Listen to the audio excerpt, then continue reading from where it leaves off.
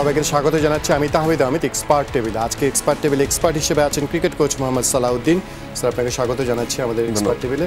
এছাড়া আছেন হাসিনুর রহমান, তার স্ট্যাট এবং ভিডিও নিয়ে আমাদেরকে বিভিন্ন তথ্য দেওয়ার চেষ্টা করবে। হাসিনু, আপনার কাছে আসবো। দর্শক, যেটা লর্ডস অপেক্ষায় আছে নতুন এক বিশ্ব চ্যাম্পিয়ন দেখবার জন্য। ইংল্যান্ড নাকি নিউজিল্যান্ড, কেন উইলিয়ামসন নাকি ওয়েন মর্গান, কার হাতে উঠবে 12তম আসরের চ্যাম্পিয়নশিপ?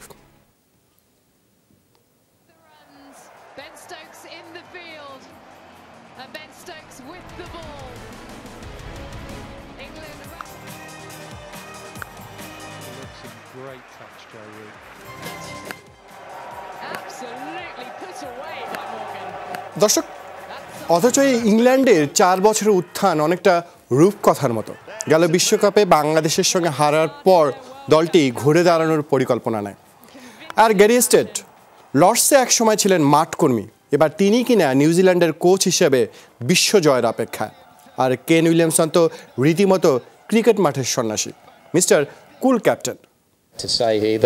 আন্ডারডগ গণমাধ্যমের সৃষ্টি। এই ম্যাচে আমি দু দলেরই 50-50 সম্ভাবনা দেখি। একটু ভালো করলেই জেতা সম্ভব। আমার ধারণা দু দলেই চাপে থাকবে, তবে দিন শেষে এটাই ক্রিকেট। এত কিছু মাথায় না নিয়ে আমরা স্বাভাবিক ক্রিকেটটাই খেলতে চাই। গ্যারি স্টেট, কি অদ্ভুত এক বিষয়। লর্ডসে এই মানুষটি ছিলেন মাঠকর্মী, একসময় স্কোর কার্ড বিলাতেন। সে মানুষটি এখন নিউজিল্যান্ডের কোচ, বিশ্বজয়ের অপেক্ষায়, যেটা বলছিলাম। আমাদের সঙ্গে আছেন মোহাম্মদ সালাউদ্দিন। তুমি দেখছিলেন ওদের কথা। আমরা বিশ্বকাপের অবশ্যই ফাইনাল কথা বলবো, কিন্তু একটু আফসোস হয়, মানে বাংলাদেশ বিশ্বকাপের এই জায়গায় থাকতে পারতো। আপনি মানে নিজেকে একটু কেমন মনে করেন যে বাংলাদেশ এই জায়গায় যেভাবে আমরা এসেছি অষ্টম স্থানে থেকে, সেই জায়গায় নিউজিল্যান্ড বা ইংল্যান্ডের অবস্থানটা কীভাবে দেখেন? আমি বলবো যে বাংলাদেশের কথাটা আমি বলতে পারি, সেটা হচ্ছে আমি কখনো সেমিফাইনাল দেখি নাই বাংলাদেশকে। কারণ টুর্নামেন্ট যখন শুরু হয়েছে তখন থেকেই মনে হয়েছে যে আসলে আমাদের বোলিংটা সেই মানে না যেটা আসলে আমাদের টপ 4-এ নিয়ে যাওয়ার মতো।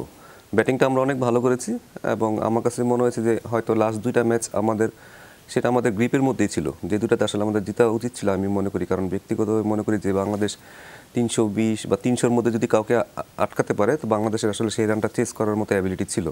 তো আনফর্চুনেটলি ব্যাটিংটাও সেই 2টা ম্যাচ ভালো হয়নি, এই কারণে আসলে আমরা সেমিফাইনাল জিতে পারিনি। বাট এই বোলিং নিয়ে আপনি কখনই সেমিফাইনাল আশা করাটা আমার কাছে মনে হয় যে না, সেটা তো আমরা স্যার টুর্নামেন্ট যাওয়ার পর বোলিংয়ের অবস্থা খারাপ দেখেছি। আপনি কি টুর্নামেন্ট শুরুর আগেই বাংলাদেশকে নিয়ে সেমিফাইনাল দেখেছিলেন? না, আমি টুর্নামেন্ট শুরুর আগেই কিন্তু আমি বলেছিলাম যে বাংলাদেশ 3টা ম্যাচ জিতবে, এবং সেটা আমি আসলে পাবলিকলি বলেছিলাম, এটা মিডিয়াতেও আসছিল যে বাংলাদেশ 3টা ম্যাচ জিতবে। কারণ আমার কাছে মনে হয়েছে শক্তির বিচারটা আমাকে আসলে বিশ্লেষণ করতেই হয়েছে। কারণ এই ধরনের উইকেটে আমাদের পেস বোলিংয়ের যেই বা গতি বলেন উইকেট থেকে যে ধরনের হেল্প না পাওয়া দরকার সেটা কিন্তু আমরা আসলে পাবো না। অষ্টম স্থানে থাকা 3টা জয়, এটা প্রত্যাশিতই ছিল আমার কাছে। প্রত্যাশিত অষ্টম না হলেও আমার কাছে মনে হচ্ছে যে বাংলাদেশ টুর্নামেন্ট আসলে 6 নম্বর হওয়ার মতো খেলেছে, এবং আমার কাছে মনে হচ্ছে যে ব্যাটিংটা খুবই ভালো করেছে। ব্যাটিংটা অন্য যে কোনো সময় তুলনায় আমার কাছে মনে হচ্ছে ব্যাটিংটা ভালো করেছিল নাকি সাকিব মুশফিক ভালো করেছে? হ্যাঁ, দুজন প্লেয়ারই পুরো টুর্নামেন্টে টেনে নিয়ে আসছে। তারপরেও বলবো যে যেহেতু তারাও দলের সদস্য, সবাই তো আর একটা টুর্নামেন্টে খেলবে না, দুইজনই পুরো টুর্নামেন্টটা টেনে নিয়ে আসছে। তারপরেও যদি আরেকটু ভালো হতো, ব্যাটিংটা তো হয়তো ঠিক ছিল, তারপরও আমি মনে করি যে ব্যাটিংটা স্পেশালি ওপেনিং জুটিটা যে আরেকটু রান হতো তাহলে হয়তো আমাদের রেজাল্টগুলো আরেকটু ভালো হতো। বাট তারপরেও বলবো যে রেজাল্টটা আমার কাছে মনে হয় হয়তো 5-6 হলে বাংলাদেশের রেজাল্টটা আরেকটু ভালো হতো। 8 নম্বর আপনিও বলছেন হলে হতো। হাসিনুর, আপনি কি বলবেন? আপনার স্ট্যাট কি বলে হলে হতো? অমিত, আসলে স্ট্যাট এরকম ব্যর্থতার সমীকরণ মেলানো তো কঠিন, তারপর আমরা চেষ্টা করছি। আমার কাছে স্ট্যাট যেটা বলে বাংলাদেশ হয়তো বিশ্বকাপ নিয়ে সেই ধরনের ফোকাস প্ল্যানিং ছিল না। আমরা যদি একটু দেখি 15 বিশ্বকাপের পর থেকে বাংলাদেশ কতজন প্লেয়ারকে ওডিআই খেলিয়েছে, কিভাবে খেলেছে, কোন জায়গার জন্য খেলেছে, আমরা একটু দেখাতে চাই কতজনকে খেলিয়েছে। আসলে আমরা যদি দেখি 2015 বিশ্বকাপের পর থেকে 19 বিশ্বকাপ পর্যন্ত বাংলাদেশ 36 জন ক্রিকেটার ওয়ানডে খেলেছে। কারেন্ট স্কোয়াডে 15 জন ছিল, এর বাইরেও আরও খেলেছে। আপনি দেখেন 1 থেকে 3টে করে ম্যাচ খেলেছে 16 জন ক্রিকেটার। এর মধ্যে একটি ম্যাচ খেলার সংখ্যাই বেশি, অনেকে আছে 5 থেকে 7টি ম্যাচ খেলেছে 3 জন ক্রিকেটার। অর্থাৎ আপনার 19 জন কিন্তু এখানেই শেষ। বাকি 17 জন ক্রিকেটার মোটামুটি 10টির অধিক ম্যাচ খেলেছে, বা যারা এখন কারেন্ট স্কোয়াডে আছে তারাই খেলেছে। আপনি যদি দেখেন এই প্লেয়ারদের, তার মানে কি আপনি 16 জন প্লেয়ারকে 2-3টি করে ম্যাচ খেলে বাদ দিয়ে দিয়েছেন। আপনার নিশ্চয়ই একটা পরিকল্পনাহীনতার প্রমাণ রাখে, কিন্তু অন্তত স্ট্যাট সেই কথাই বলে। তার মধ্যে আপনি যদি দেখেন বাংলাদেশ টিম উইকেট রক্ষক খেলেছে কতজন, আপনি লিটন দাস আছেন, মুশফিকুর রহিম আছেন, মোহাম্মদ মিথুন উইকেট কিপারের ব্যাটসম্যান আছেন, নুরুল হাসান সোহান খেলেছেন। অর্থাৎ সুনির্দিষ্ট পরিকল্পনার অভাব কিন্তু আমার কাছে মনে হয়েছে। বিশেষ করে আপনি যদি পেস বোলারদের দেখেন, আমরা পরবর্তীতে দেখাবো কাদের কাদের ডেবিউ হয়েছে, কারা নতুন এসেছে। ইংল্যান্ডের কন্ডিশন বিবেচনা করে আপনার যেই ক্রাইটেরিয়া বলার দরকার মনে হয় না সেই প্ল্যানিং অনুযায়ী গিয়েছে। সালাউদ্দিন ভাই আরও নিশ্চয়ই কাছ থেকে দেখেছেন, আপনি 36 জন যারা প্লেয়ার খেলেন সবারই হয়তো আপনি সব কিছুই জানেন। আপনার কাছে কি মনে হয় বাংলাদেশ কি ইংল্যান্ড, যেটা অমিত ভাই বলছিলেন যে গত 4 বছর ধরেই ওয়ার্ল্ড কাপের জন্য প্ল্যানিং করছে বা সব দলই হয়তো করছে, আমরা কি প্রপার প্ল্যানিংটা করতে পেরেছিলাম? আমার তো মনে হয় প্ল্যানিং তো ওয়ার্ল্ড কাপ নিয়ে হয়তো আমাদের কোনো প্ল্যান ছিল কিনা আমার কাছে সন্দেহ, ডাউট। কারণ আপনি যখন টুর্নামেন্টের ঠিক শুরু মানে একদম লাস্ট মোমেন্টে এসে যখন আপনি প্লেয়ার চেঞ্জ করতেছেন বা একজনের জায়গায় আরেকজন ইনক্লুড করছেন, তখন কিন্তু আপনি বোঝা যাবে যে আসলে আপনি আপনার জায়গা নিয়ে আপনি ডাউট আছেন। কারণ এবং আরেকটা জিনিস মনে হচ্ছে যে ধরেন আপনি আবু জাহিদ রাহিকে টুর্নামেন্টে ইনক্লুড করা হয়েছে লাস্ট মোমেন্টে একদম। একবার শুনলাম যে হয়তো সে বাদ পড়েও যেতে পারে, তাসকিন ঢুকতে পারে, বাট রাহিকে আমার কাছে মনে হয় ইনক্লুড করা হয়েছিল যে হয়তো আয়ারল্যান্ডের কন্ডিশনে ঠিক আছে, বল হয়তো একটু মুভমেন্ট করে সেদিন সেখানে উইকেট পেয়েছে। কিন্তু ইংল্যান্ডের কন্ডিশন কিন্তু এখন কিন্তু আপনারা সবাই জানেন যে ইংল্যান্ডের উইকেট এখন খুব বেশি, যদি কখনো মেঘ থাকে আকাশে বৃষ্টি হয় তাহলে হবে। হ্যাঁ, কিন্তু এটা তো আসলে আপনি বাট আপনি লাস্ট কয়েকটা বছর দেখেন যে ইংল্যান্ডের কন্ডিশনে কিন্তু সেভাবে কিন্তু বল সুইং করছে না।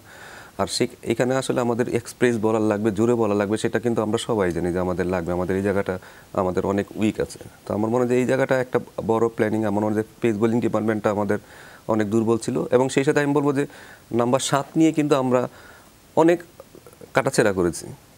নাম্বার 7 পজিশন নিয়ে আমরা কিন্তু লাস্ট 2 বছর আগে বা 1 বছর আগে দেখি যে আরিফুল হককে আপনারা অনেক ট্রাই করেছেন যে তাকে 2020 খেলাবো বা ওয়ানডেতে খেলাবো। তাকে দেখা গেল যে একটা ওয়ানডে, 2টা T20, তারপরে আপনি হঠাৎ করে আবার টেস্টও খেলিয়ে দিয়েছেন। তার মানে আপনি এখন তাকে পুরো সিন থেকে আউট করে দিয়েছেন। তার মানে আপনাকে আমার কাছে মনে হয় যে অনেক প্লেয়ারে আপনারা হয়তো চেষ্টা করে দেখেছেন। স্যার আপনি তো যদি আপনার সঙ্গে এখানে দ্বিমত করি যে সাব্বির রহমানকে তো আপনার 1 বছর আগে আপনি বলে রেখেছেন তিনি বিশ্বকাপ খেলবেন। আমার মনে হয় নাম্বার 7 পজিশনে আসলে বেসিক্যালি আমাদের দেশে আসলে ওই পজিশনে আসলে ভালো প্লেয়ার নেই। যে নাসির হোসেন যখন ছিল তখন কিন্তু সে অনেক দিন হয়তো টিমে খেলেছে, তারপরে তার পারফরমেন্সের কারণে সে হয়তো বাদ পড়েছে বা অন্য কোনো কারণে সে বাদ পড়েছে। বাট ওই পজিশনে কিন্তু আমাদের ভালো প্লেয়ার নর্মালি গড়ে ওঠে না। মুসাদ্দি কিন্তু নর্মালি সে উপরে ব্যাটিং করে, বাট সে খুবই ভালো খেলেছে 7 নম্বর পজিশনে। আমার মনে হয় 7 নম্বর পজিশনে তারা অনেক ট্রাই করেছে অনেক প্লেয়ারকে, সেখানে প্লেয়ার যেহেতু কেউ সেটেল হতে পারে না, এই কারণে হয়তো অনেক প্লেয়ার চেঞ্জ করেছে। এবং সেই সাথে বলবো যে আমাদের সাকিব যেহেতু উপরে চলে আসছে, আমাদের 3 নম্বর 5 নম্বর পজিশনটাও তো কিন্তু আমাদেরকে এখন কাউকে না কাউকে সেট করতে হবে।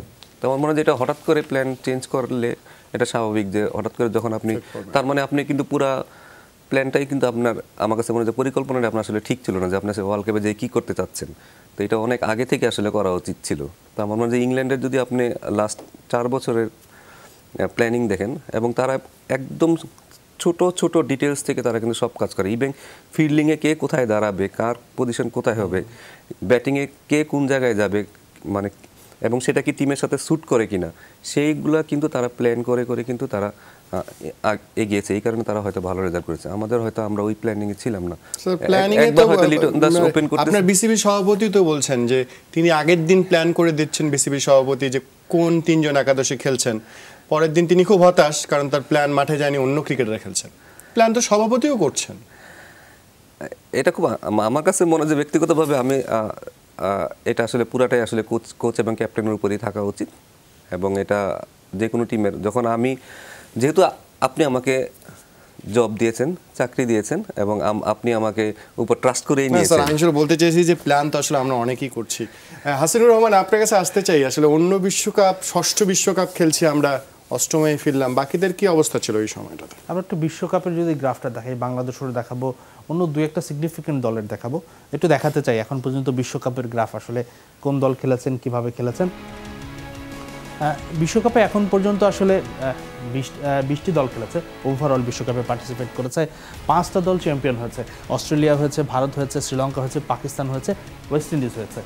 এবার আমরা হয়তো 6ষ্ঠ চ্যাম্পিয়ন দেখতে যাচ্ছি, হয়তো না, এবার দেখতে যাচ্ছি 6ষ্ঠ চ্যাম্পিয়ন। তো আসলে এই হলো পরিক্রমা। আমরা যদি নিউজিল্যান্ড দিয়ে দেখা যেতে শুরু করি, যে ইংল্যান্ডের কথা আমরা বলছিলাম, ইংল্যান্ড কিন্তু মোটামুটি 4বার ফাইনাল খেলেছে, তো তারা কন্টেন্ডার ছিলই। নিউজিল্যান্ড কিন্তু গতবারই প্রথম ফাইনাল খেলেছে। নিউজিল্যান্ডের পথ চলাটা দেখুন, তারা 75-এ চতুর্থ হয়েছে, 79-তে চতুর্থ হয়েছে। তারপরে বিশ্বকাপে যখন তাদের গ্রাফটা খুব বেশি আপডাউন নয়, বিশেষ করে আপনি যদি 2003-এর পরে দেখেন একটা কনসিস্টেন্ট লেভেলে খেলেছে, 5-4-6 থেকেইছে। গত আসরে ফাইনালিস্ট ছিল, এবারও ফাইনালিস্ট ছিল। নিউজিল্যান্ড মানে কিন্তু ধরেই নেওয়া যায় সেমিফাইনাল খেলছে মোটামুটি নিশ্চিত, এ ধরনের একটা বিষয়। আমরা যদি একটু শ্রীলঙ্কাটা দেখাতে চাই, আমাদের ক্লোজ রাইভাল, আমরা যদি শক্তির বিচারে ধরি, আমাদের এখন এই মুহূর্তে শক্তির তারতম্য খুব বেশি নেই। নিউজিল্যান্ডও কিন্তু আপনি শ্রীলঙ্কা দেখেন, আমরা বলছি আমরা ষষ্ঠ বিশ্বকাপ খেলছি, শ্রীলঙ্কা কিন্তু নিজেদের ষষ্ঠ বিশ্বকাপে সে ট্রফি জিতে গেছে 1996-তে। আমরা কিন্তু সেটা পারিনি। 99টা তাদের হতাশা গেল, 2003, 7, 11 এবং 15-তে কিন্তু তারা কনসিস্টেন্ট একটা, মানে 2003 থেকে বরং অনেক বেশি কনসিস্টেন্ট কোয়ার্টার ফাইনাল, সেমিফাইনালেই ম্যাক্সিমাম আসরে ছিল। একটা আসরে হয়তো সবশেষ 15-তে তারা হয়তো সেমিফাইনাল যেতে পারেনি, তাছাড়া তার আগের 3 আসরে কিন্তু তারা 15 যদি এই বিশ্বকাপের কথাও বলি, তাদের জায়গায় সবথেকে খারাপ দল নিয়ে এসেছিল, তারা কিচ্ছু ছিল না, তারপরেও তারা ফাইনালে যে দল ইংল্যান্ডকে তারা কিন্তু হারিয়েছে। হ্যাঁ, অবশ্যই। আপনি যদি দেখেন শক্তিশালী দলের মধ্যে বাংলাদেশ, আমরা হারিয়েছি দক্ষিণ আফ্রিকা এবং আমরা হারিয়েছি ওয়েস্ট ইন্ডিজকে। শেষ ম্যাচে দক্ষিণ আফ্রিকা না জিতলে কিন্তু দক্ষিণ আফ্রিকা আমাদের নিচেই ছিল। আপনি যদি ওয়ার্ল্ড কাপের পয়েন্ট টেবিলের কথা বিচার বিবেচনা করেন, ওয়েস্ট ইন্ডিজ তো অনেক দিন ধরেই ঢুকছে, বাংলাদেশ টানা ওদের সঙ্গে জিতছে। আমরা কিন্তু বড় কোনো দলকে সেভাবে হারাতে পারিনি। আপনি দক্ষিণ আফ্রিকা হয়তো নামের বিচারে বড় দল, আমরা যখন জিতেছি তখনও বড় দল ছিল, কিন্তু ওয়ার্ল্ড কাপের পারফরমেন্সটা কিন্তু সেই মানের নেই। আমরা নিউজিল্যান্ডকে হাতের গ্রিপে পেয়েও হারাতে পারিনি, ভারত হাত থেকে ফসকে গেছে। আমরা একটু বাংলাদেশেরটা দেখাতে চাই, বাংলাদেশের বিশ্বকাপের পথ চলাটা কেমন। সবাই 1975 থেকেই অধিকাংশ দল শুরু করেছে, আমাদের পথ চলা শুরু 99-তে, আপ ডাউন দেখুন অনেক। 99-তে আমরা নবম হয়েছিলাম, এরপরে একটা বিশ্বকাপে আমরা 13তম হয়েছি 2003-এ। তার উপরে দেখুন 7 বিশ্বকাপে আমরা মোটামুটি ভালো করেছি, 11তেও করেছি মোটামুটি। আমরা আসলে এই সপ্তম, ষষ্ঠ এর মধ্যেই থাকছি। কোয়ার্টার ফাইনাল খেলেছি গত আসরে, আমরা দেখুন নবম হয়েছিলাম 2011 সালে, 15-তে আমরা আসলে 3টি জয় পেয়েছি, 11তেও 3টি জিতেছিলাম, এখনও 3টিতে। আমরা স্থবির হয়ে আছি, আমাদের গ্রাফটা কিন্তু উপরে উঠছে না। আপনি দেখুন এক জায়গায় মোটামুটি এক লেভেলে আমরা থেমে আছি গত 3 বিশ্বকাপ থেকে। হাসিনুর, অন্তত পরিসংখ্যান তাই বলে। স্যার, পরিসংখ্যানও বলছে আমরা এক জায়গায় স্থবির হয়ে যাচ্ছি। মানে ইন্টারন্যাশনাল, মানে বিশ্বকাপের এই আবহাওয়া এরকম, আমাদের ঘরোয়া ক্রিকেটও কি স্থবিরে আছে নাকি এই জায়গায়? ঘরোয়া ক্রিকেট আমি বলবো যে মানটা আগের থেকে আরও খারাপ হয়েছে। আমি বলবো যে আমি কাছ থেকে যেহেতু দেখেছি, আমার কাছে মনে হয় যে মানটা আরও খারাপ হওয়ার কারণেই হয়তো প্লেয়াররা বেরিয়ে আসছে না, বা নতুন নতুন প্লেয়ার, আমরা ভালো প্লেয়ার পাচ্ছি না। মান খারাপ বলবো এই অর্থে আমি বলবো যে আমি জেনারেশন বাই জেনারেশন আমি চিন্তা করি যে আমাদের প্রথম জেনারেশনে কারা ছিল। আমাদের প্রথম যে আকরাম ভাইরা ছিল, বুলবুল ভাইরা ছিল, তারা খেলেছে, তাদের যে এভারেজটা ছিল, তারপরে যে জেনারেশনটা আসছে তাদের এভারেজ কিন্তু একটু বেটার ছিল। আশরাফুল, রাদিন সালে, তারপরে তারপরে জেনারেশন সাকিব, তামিম, মুশফিকরা আসছে, তাদের এভারেজ কিন্তু একটা সার্টেন লেভেলে আসছে, যে 35, 36, 37। তাহলে আমাদের নেক্সট জেনারেশনটা অবশ্যই আরও ভালো আসা উচিত, এটা আমি মনে করি। তাহলেও আমরা বলবো যে না, ঠিক আছে, আমাদের ক্রিকেটটা ইমপ্রুভ হচ্ছে। বা আপনি পেস বোলিংটাও ধরেন, আপনি মাশরাফির কোনো বিকল্প এখনও আনতে পারেন না। নতুন বলে কেউ আমাকে 6টা ওভার করে দিবে নতুন বলে, এরকম বলারও কিন্তু আমাদের নাই। তার মানে তো আমি বলবো অবশ্যই আমরা পিছিয়েছি, আমরা আগাচ্ছি না, অথবা আমরা একটা জায়গায় থেকে গেছি। যদি কেউ যদি বলে যে না, এরা নতুন আসছে, তারা যারা এখন খেলতেছে তারা নতুন, তারা আস্তে আস্তে সেটেল হবে, কত বছর লাগবে সেটেল হতে? আপনি যারা এখন খেলতেছে তারা অলরেডি কিন্তু 3, 4, 5 বছর, 6 বছর হয়ে গেছে অনেকে যে টিমে খেলতেছে, তাদের এভারেজটা এখনও কিন্তু 25, 26, 27। তার যদি বলে যে না, এরা নতুন, এরা আস্তে আস্তে হবে, কিন্তু সাকিব তামিমদের সামনে কোনো কেউ ছিল না যে তাদেরকে সে ক্রস করবে। এখন তো আপনার টিমের ভিতরেই তো আপনার বেঞ্চমার্ক 4টা প্লেয়ার আছে, যাদেরকে আপনি নেক্সট ব্যাটসম্যান আসলে তাদেরকে ক্রস করার মতো হবে। তার মানে আমার কাছে মনে হয় যে আমরা ক্রিকেটটা আগাচ্ছি না। আমার কাছে মনে হয় যে আমাদের ক্রিকেটটা আগানোর জন্য আমাদের আরো অন্যভাবে চিন্তা করতে হবে। কিন্তু লাস্ট দিন বলেছিল যে আমার কাছে মাশরাফির বিকল্প কই। স্যার, রোডসের কথা আসবে, এবং যে বলতেছে এটা যদি ব্যর্থতা হয়ে থাকে, আপনি যেহেতু কোচ, এই ব্যর্থতা আপনার কাছেও চাই কিনা এটা আমি আসলে দেখাতে চাই। দর্শক, এক্সপার্ট টেবিলে নিচে ছোট্ট একটা বিরতি, ফিরছি একটু পরে ঘরোয়া ক্রিকেট নিয়ে আরো।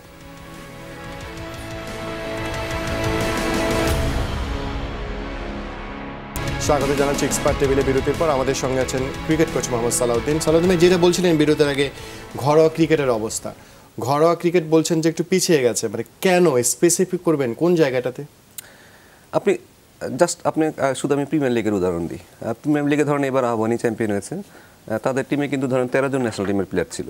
মানে হিসাব করে যদি দেখেন যে 13 জন ন্যাশনাল টিমের প্লেয়ার ছিল, তাহলে এখানে তো আসলে এই ছেলেটা যদি ধরেন আমাদের যে সিস্টেমটা ছিল যে আমরা প্লেয়ার বাই চয়েস যে ছিল 3টা ন্যাশনাল টিমের প্লেয়ার প্রত্যেকটা টিমে থাকবে, যদি এইভাবে থাকতো তাহলে হয়তো অ্যাটলিস্ট টুর্নামেন্টটা প্রতিদ্বন্দ্বী হওয়ার চান্স ছিল।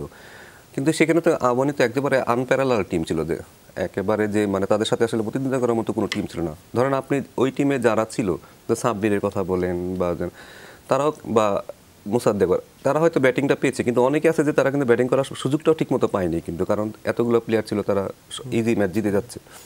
তো এখানে বলবো যে প্লেয়ার যদি আপনি যদি এইভাবেই নিয়ম করেন তাহলে আমার মনে হয় প্লেয়ারগুলো যদি ডিভাইড থাকতো তাহলে খেলার একটা অন্য টিমে খেলে তারা একটা রেসপন্সিবল থাকতো, একটা চাপের মধ্যে খেলতে পারতো, তখন হয়তো তাদের পারফরমেন্সটা আর একটু বেটার হতো। আমার কাছে মনে হয় এটা একটা কারণ হতে পারে যে এক টিমে বেশি ভালো প্লেয়ার, অন্য টিমগুলোতে আসলে কিছুই নেই। দুই হচ্ছে কি আপনি ধরেন second division, third division, first division, আমার কাছে মনে হয় যে এই জায়গাগুলোতে আমার মনে হয় যে এখন আমরা প্রায় সময় জানি যে টুর্নামেন্ট শুরুর আগেই বুঝতে পারি যে ওই দুইটা টিম চ্যাম্পিয়ন হবে, হয়তো গুঞ্জন শোনা যায়। আমি এবার আমার একটা বাস্তব অভিজ্ঞতা হয়েছে, এবার হয়তো সেকেন্ড ডিভিশন বা ফার্স্ট ডিভিশন একটা টুর্নামেন্ট এরকম হবে যে আমি দেখলাম যে প্রতিদিন খেলা শেষ হয়ে যাচ্ছে 12টার আগে। সুপার লিগে খেলা চলছে, হ্যাঁ খেলা 12টার আগে শেষ হয়ে যাচ্ছে। তো আমার কাছে মনে হয় যে এখানে প্রতিদ্বন্দ্বিতা আসলে ঠিকমতো হচ্ছে না। প্রতিদ্বন্দ্বিতা যদি ঠিকমতো হতো, বিশেষ করে যারা ক্লাবে যারা খেলে, যে ছেলেগুলো নতুন আসে তারা যদি ঠিকমতো খেলতে পারতো, সেখানে আম্পায়ারিং একটা বড় কোশ্চেন আছে যে আম্পায়ারিংটা ঠিকমতো হয় না। তো আমার মনে হয় যে এই কাজগুলো যদি ঠিকমতো হয় তাহলে হয়তো আমাদের প্রতিদিন ইলেভেনটা আরটু বেটার হবে। এখানে আমার কাছে মনে হয় যে এই জায়গাগুলো আমাকে আরেকটু ভালোভাবে নজর দিতে হবে। এবং সেটা আরেকটা আমার কাছে যেটা আরেকটা বড় জিনিস, আমাদের প্লেয়ার সাপ্লাইয়ের জায়গাটা হচ্ছে একটা হচ্ছে বিকেএসপি, যে বিকেএসপি থেকে আমরা কিন্তু আগে অনেক ছেলে পেলে ভালো ছেলে পেতাম।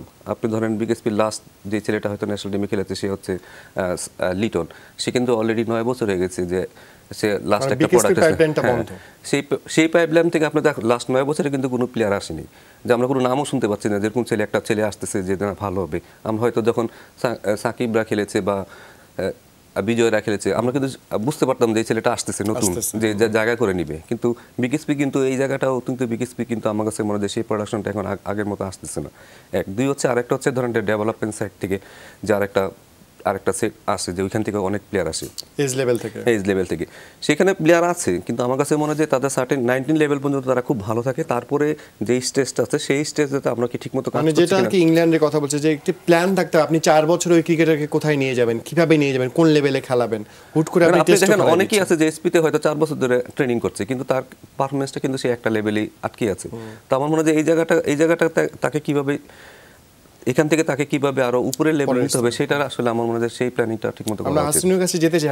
হাসিনুর, আপনার পরিসংখ্যান কি বলে, আমরা কতজন ক্রিকেটারকে কিভাবে পেয়েছি এই 4 বছরে? আমি প্রথম পর্বে দর্শকদের দেখেছিলাম যে আসলে 15 সালের পর আমাদের ডেবিউ ক্রিকেটার কারা।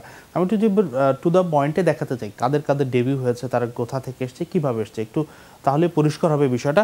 আমাদের কার্ডটি একটু দেখাতে চাই। কোনো ফরম্যাটে আগে খেলেনি, একদম নতুন, এরকম 15 জন ক্রিকেটারের ডেবিউ হয়েছে গত বিশ্বকাপ এবং এই বিশ্বকাপের মাঝ পর্যায়ে। মমিনুল হক এবং তাইজুল ইসলাম ওয়ানডে খেলেছেন, কিন্তু তারা আগে থেকেই টেস্টে খেলেন বা বাংলাদেশ দলের সঙ্গে পরিচিত। তাদের বাদ দিলে 15 জন ক্রিকেটার। আমি একটু লেখা যায়, মুস্তাফিজুর রহমান 15 সালে অভিষেক হয়েছে, মেহেদী হাসান মিরাজ 17তে, মোসাদ্দেক সৈকত হয়েছে 2016-তে। পরের কার্ডটিতে একটু দর্শকদের দেখাতে চাই, লিটন দাস 2015 বিশ্বকাপের পরপরই তার ডেবিউ হয়েছে এবং সবশেষ জাতীয় দলের সঙ্গে থিতু আছেন মোহাম্মদ সাইফুদ্দিন। এই 5 জন ক্রিকেটার ডেবিউ হওয়ার পর এই 4 বছরে কিন্তু জাতীয় দলের জায়গা মোটামুটি পাকা করে নিয়েছেন বা রেগুলার বেসিসে খেলছেন ইন আউটের মাধ্যমে। এরা সবাই কিন্তু এসছে আন্ডার 19 দল থেকে। এরা কিন্তু ক্লাব ক্রিকেট খেলেও উঠে আসেনি বা যেটা সালাউদ্দিন ভাই বলছিলেন বিকেএসপি থেকেও আসেনি। আমরা একটু এর পরের পার্টের বাকি 10 জন ক্রিকেটারকে একটু দেখাতে চাই। এক রোতে আমরা 2 জন করে রেখেছি কারণ সময় স্বল্পতার একটা বিষয় আছে। আপনি নাজমুল শান্ত 2018 সালে ডেবিউ হয়েছে, নুরুল হাসান সোহান ডেবিউ হয়েছে। নুরুল হাসানের সোহানের ডেবিউটা কিন্তু অ্যাক্সিডেন্টাল, নিউজিল্যান্ড সফরে অনেক প্লেয়ার ইনজুরিতে ছিল, তাকে টেস্টের জন্য নিয়ে যাওয়া হয়েছিল, তিনি ডেবিউ খেলেছেন এবং ওই 2 ম্যাচেই শুরু 2 ম্যাচেই শেষ। নাজমুল শান্ত তিনি আসলে লাস্ট এশিয়া কাপে তিনি খেলেছেন, তিনিও খুব কম খেলেছেন। এই দুজনও কিন্তু এজ লেভেল থেকে এসছে। বাকি পরের যারা ডেবিউ হয়েছে, অর্থাৎ 7 জন ক্রিকেটার এজ লেভেল থেকে ডেবিউ হয়েছে। আপনি বাকিগুলো দেখেন, আবু হায়দার তিনিও এজ লেভেলের ক্রিকেটার। সানজামুল ইসলাম 2017 সালে ডেবিউ হয়েছে, 2টি থেকে 3টি ওয়ানডে খেলেছেন। তিনি 2010 সাল থেকে কিন্তু ঘরোয়া ক্রিকেট খেলেন, তার মানে ঘরোয়া ক্রিকেটের নতুন তিনি নন। 7 বছর খেলার পর তিনি জাতীয় দলে। শুভাশিস রায় মাঝখানে 2-1টি ওয়ানডে খেলেছেন, যদিও টেস্ট তিনি বেশি খেলেছেন। তিনি 2007 সাল থেকে ঘরোয়া ক্রিকেট খেলেন এবং তিনি 2016 সালে ডেবিউ হয়েছে। আবু জায়েদ রাহি 2019 লাস্ট ওয়ার্ল্ড কাপের আগ মুহূর্তে ট্রাই নেশন সিরিজে তার ডেবিউ হয়েছে ওয়ানডেতে। তিনি কিন্তু 2010 সাল থেকে, অর্থাৎ 9 বছর ধরে ঘরোয়া ক্রিকেট খেলছেন। আমরা একটু পরবর্তী কার্ডটি দর্শকদেরকে দেখাতে চাই। নাজমুল অপু 2018 সালে তার ডেবিউ হয়েছে, তিনি 5টি ওয়ানডে খেলেছেন। 2010 সাল থেকে তিনি সাকিব আল হাসানদের ব্যাচের, কিন্তু ওই লট থেকেই তারা ক্রিকেট খেলেন একসঙ্গে। তানভীর হায়দার 2016 সালে নিউজিল্যান্ড সিরিজে দুটি ওয়ানডে খেলেছেন, এরপর থেকে তাকে দলই নেওয়া হয়নি। তিনি 2010 সাল থেকে ঘরোয়া ক্রিকেট খেলেন। আরিফুল হক 2006 সাল থেকে তিনি ঘরোয়া ক্রিকেট খেলেন। অনেক দিন টানা ভালো খেলার পর তাকে নেওয়া হচ্ছে 2018 সালে। 1টি ম্যাচ, খুব সম্ভবত আমি যদি ভুল না করি, তিনি 1টি ওয়ানডে খেলেছেন, তারপরে সেভাবে ব্যাটিং বোলিংয়ের সুযোগ পাননি। টি20তে হয়তো 2-1টি ম্যাচের সুযোগ পেয়েছে। ফজলে রাব্বি 2004 সাল থেকে তিনি ক্রিকেট খেলেন, একবার দলের সুযোগ পেয়েছে, টানা 3টি ম্যাচ খারাপ করার পর তাকে বাদ দেওয়া হয়েছে। আমি এই কার্ডটি যেই জন্য আসলে তৈরি করেছিলাম সালাউদ্দিন ভাইয়ের কাছে জানার জন্য, যে আমাদের ঢাকা প্রিমিয়ার লিগ একটা মেইন ছিল যে আমাদের ঘরোয়া ক্রিকেটের পাইপলাইন বা স্তম্ভ যেই বলি, বা ডোমেস্টিক ক্রিকেটে। এখন তো আপনি যে সাপ্লাই চেনটা আমরা দেখলাম, 15 জন ক্রিকেটার ডেবিউ হয়েছে, আন্ডার-19 থেকে যারা এসছে আর যারা ঘরোয়া ক্রিকেট খেলে এসছে, 2-1টি ম্যাচ খেলেছে, সেটেল হতে পারেনি, তারাও কিন্তু অনেক পুরনো, 2004-6 সাল থেকে বা 10 সাল থেকে খেলছে। তার মানে কি আমরা ঘরোয়া ক্রিকেট থেকে আমরা নতুন ক্রিকেটার পাচ্ছি না, 1, 2 যারাও একটু আসছে সেটেল হতে পারছে না। তার মানে কি আমাদের ঘরোয়া ক্রিকেটের মানটা এতটাই খারাপ?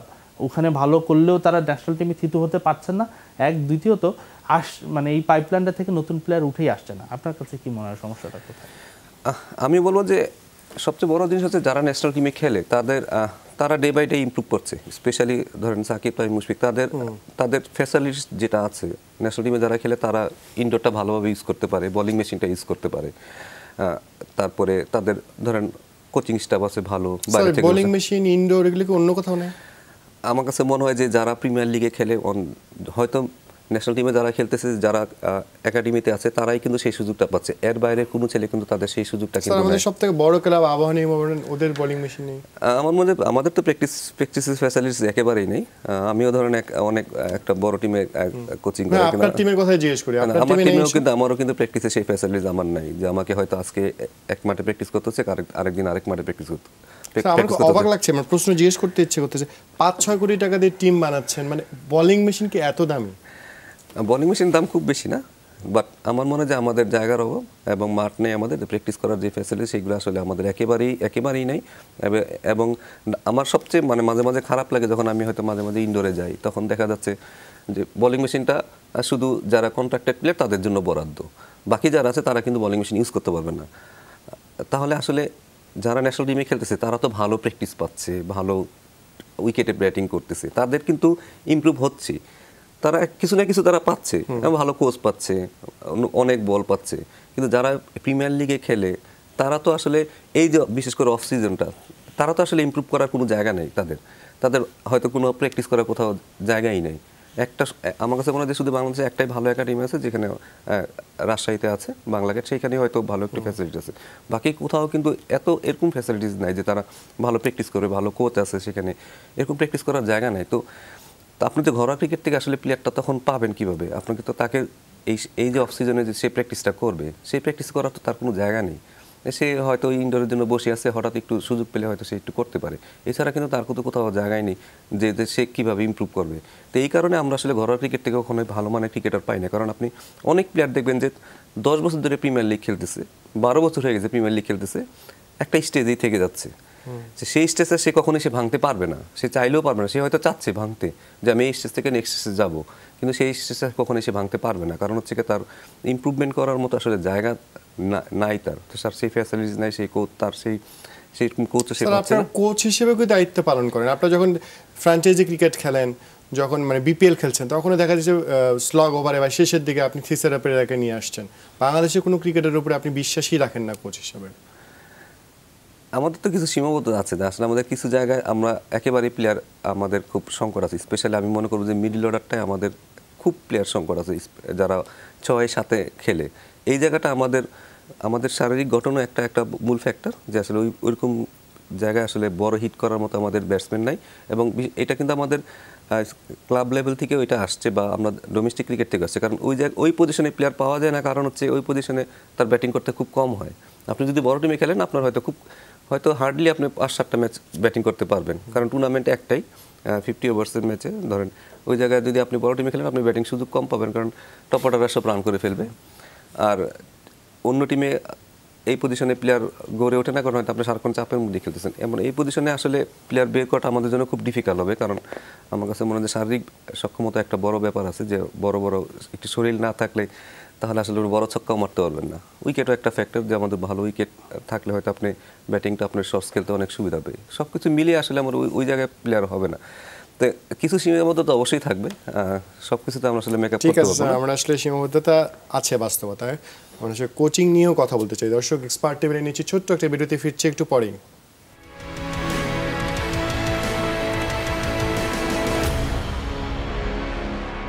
বিরতির পর স্বাগত জানাচ্ছি এক্সপার্ট টেবিলে। কথা হচ্ছিল বাংলাদেশ দল নিয়ে। দর্শক, যেটা বলা হয়ে থাকে যে সমালোচনা বাইরে থেকে করা সহজ, কিন্তু ভিতরে ঢুকে সে দায়িত্ব নিয়ে কাজ করতে চান না অনেকে। সালাউদ্দিন ভাই, এখানে এই কথাটাই বলছি আপনাকে সরাসরি। গ্যারি কারস্টন আপনার কথা বলে গিয়েছিলেন যে বাংলাদেশের থেকে আপনাকে সহকারী কোচ, এরকম একটা কথা শোনা গিয়েছিল।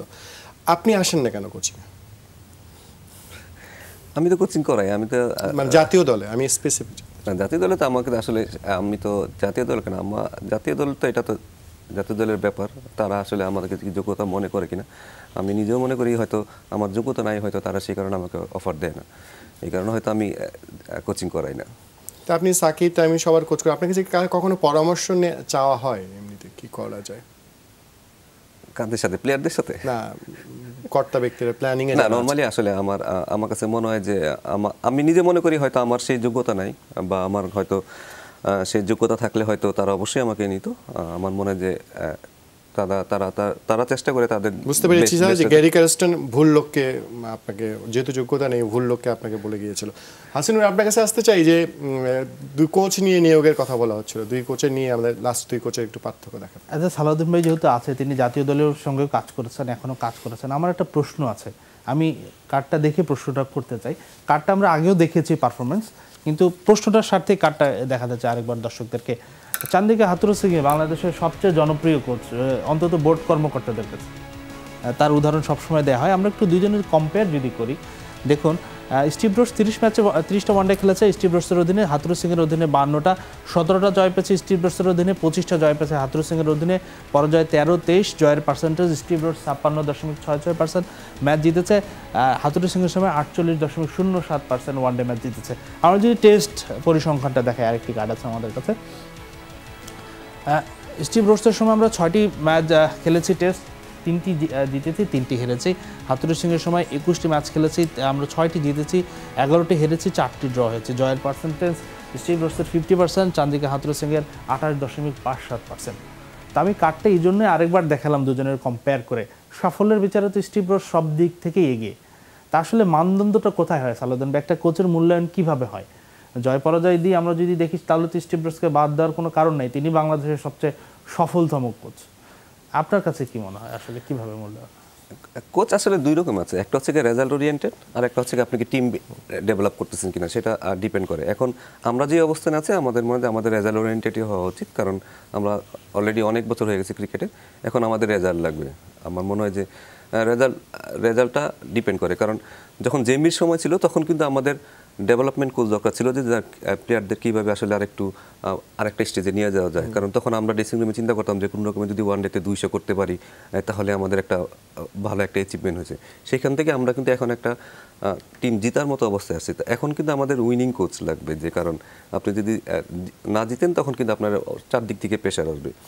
বাট আমাদের যে অবস্থানটা, আমাদের কাছে মনে হয় আমাদের কিছু উইনিং প্লেয়ার আছে, এবং কিছু ছেলে আছে যাদেরকে ডেভেলপ করাতে হবে। বিশেষ করে ধরেন এই যারা খেলতেছে এখন, বাকি যারা আছে, যে সৌম্য, লিটন দাস, এদেরকেও কিন্তু আমাদের ডেভেলপ করাতে হবে। যে এদের আমরা যদি এই সাকিব তামিমের মতো না করি, বা তার চেয়ে বেটার না করি, তখন কিন্তু আমার কিন্তু সমস্যা হবে পরবর্তীতে।